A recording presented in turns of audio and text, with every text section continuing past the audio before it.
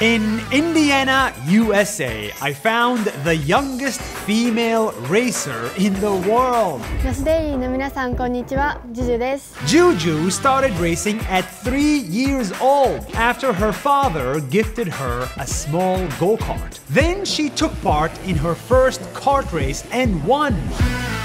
And she didn't stop there. She kept on racing and kept on winning until her father felt she was ready for the F1. Others did not believe she was ready because she was a girl.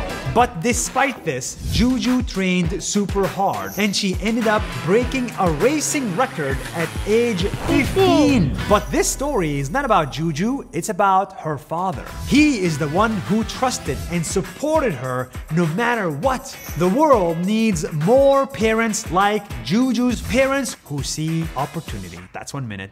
See you tomorrow.